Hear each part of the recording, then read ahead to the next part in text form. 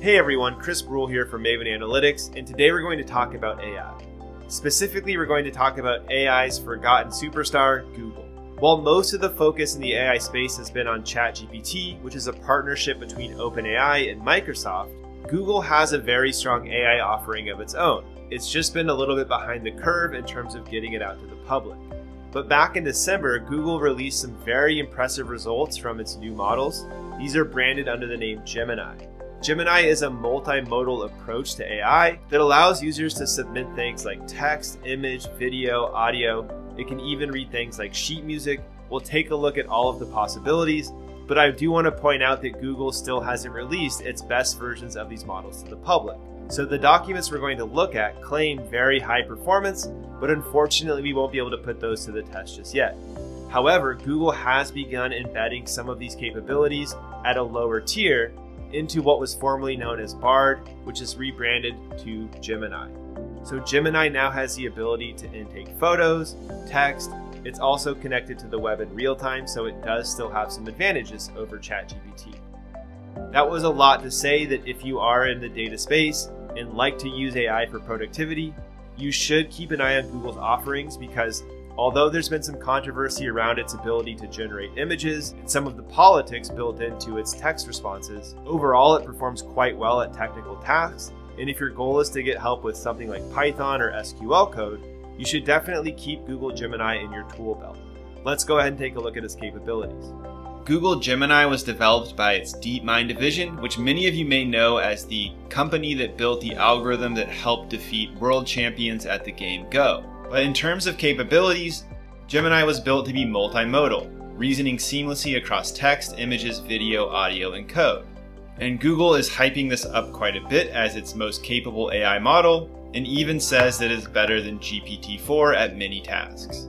And if you take a look at this page, which is worth checking out, we can see that there are a number of benchmarks where Gemini Ultra, its most advanced version of this LLM, surpasses GPT-4. So there are a number of various tests, and if you want to read the technical report, just go to deepmind.google.com/technology/Gemini. But there are 3 models for Gemini. Ultra is still not released to the public yet. Pro is going to be the back end of Gemini, and Nano will be built for mobile devices. And so it proposes that it has capabilities like turning a video into coding a flocking simulation. We can get ideas for what to make with a given set of yarn. It can read sheet music, and so much more. So let's go ahead and take a look at using the watered down version of Gemini. So because Gemini has the ability to take in user provided photos and analyze what's going on inside of them, I thought I'd try to push those capabilities to the limits by asking it to analyze a relatively complex infographic. So if you're curious, this is something I set up for my Matplotlib and Seaborn course for data visualization in Python. But overall, what's going on in this visualization is a report on the global coffee industry, specifically coffee production.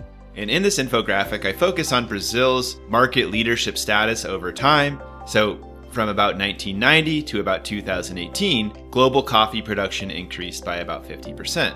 And Brazil actually increased its share of the market from 29 to 37%. So within a growing market, Brazil is increasing its market share, which means that it is a huge leader in this market. And so I have some donut charts showing Brazil's share expand from 29 to 37%. I have a line chart showing Brazil's production versus the rest of the world. In the bottom left, I have a bar chart showing total coffee production over this time period. And in the bottom right, I have market share with Brazil highlighted, exploded out in a pie chart. So let's go ahead and see how well Gemini summarizes this, and then I'm going to push it a little bit further to see if it can code this by looking at this image. Let's go ahead and get started.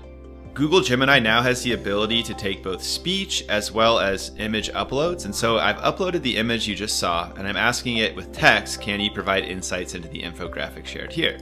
So providing it a multimodal input, this is a more basic one than something like sheet music, sure, but it's still, taking text and then relating that to an image we're sharing.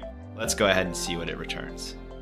Okay, so this is a little bit strange response. Just for total clarity, I've run this demo a few times as I prepared for this video, and this time it says, sure, the infographic you sent me shows that Brazil is the world's leading coffee producer. Its share has grown from 29% to 37%, while global coffee production has increased by over 50% during the same time period. And just to be clear, I wrote this in text, And so I intended this to be an infographic style, so Google is getting a lot out of the text that's embedded in this image as opposed to necessarily analyzing these charts. So let's continue to see how it does. The second paragraph says this infographic shows the total coffee production of Brazil and the world from 1992 to 2018, which is roughly correct. It's missing that I think this actually starts in 1990, but I'm not going to blame that because this axis label is off. It's imprecise there.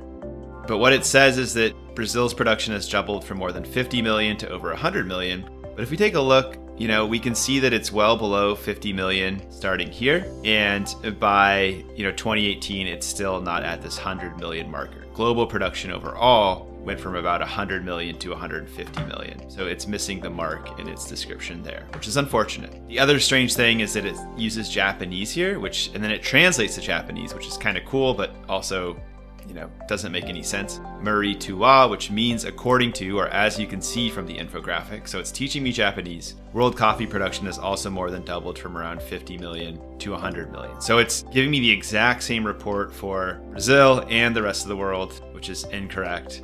And then it also says, while Brazil is the world's coffee producer, the infographic also shows the share of global coffee production for other countries, including Vietnam, Colombia, Indonesia, and Ethiopia.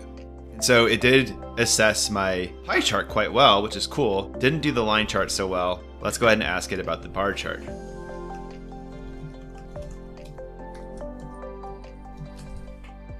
And then it's telling me that it's not 100% sure, but it looks like it's coffee production by country. The x-axis would likely list the coffee producing countries. Okay, now it's just sort of theorizing, which it's getting close, which is cool, but it's not directly getting that from the image. So I would give this overall response like a C. I think it captured the overall trends well, which were embedded in text. In other responses, it has done a better job at digesting some of the visualizations, but it is fairly inconsistent. And so this is something that once we get a chance to access Gemini Ultra, which is supposed to have even stronger capabilities, and to be fair, this is a relatively advanced task, to see this continue to improve. So one of the great things about this kind of tool, though, that we might not even be able to get from the data we're analyzing is we can start it off by giving it the context of coffee production in Brazil, but maybe we could ask it to provide us with more recent data. So can you tell me what Brazil's coffee production has been from 2019, which is where our data stops, to 2023, which is the last full year.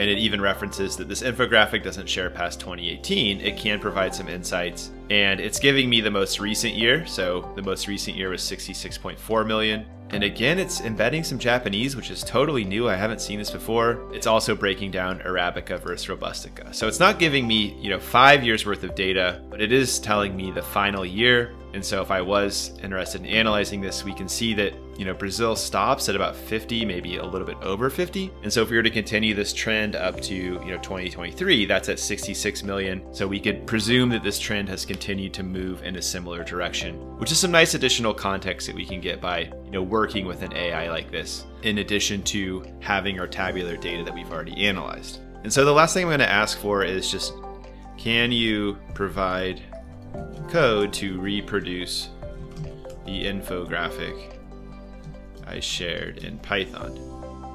And let's see how this does here. And it says, again, without directly seeing the infographic, maybe I'll just add the infographic back in and ask for code directly, since it's saying it can't see it. So let's do report.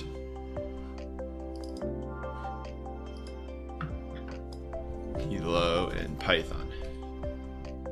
And it says, I don't have access to the image you sent, which is wrong. It's already analyzed images, but it is telling me it's going to give me a data frame of fake data so we can switch these out. It has, production in terms of millions of kg bags. These data actually looks better than what it, initially summarized. And then it's also giving me the percentages of production in 2018. So it's missing the bar chart, but it is getting the pie chart data. Let's go ahead and just run this code all together. I'm not super confident this is going to work in one shot. LLMs rarely give me perfect code to start, but let's go ahead and try. All right, and so it's giving me a line chart of Brazil's share of the market. I'm not sure what this blue line is. And then it gave me a bar chart of, share of production, which would align with the pie chart. And so if I wanted to, I could say, can you make the line chart a stacked line chart and the bar chart a pie chart? Let's see one more time.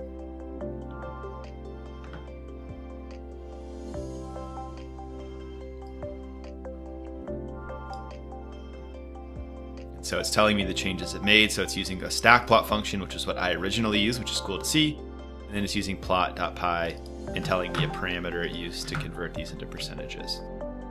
So let's go ahead and take a look. And I need to get rid of the prompt, of course.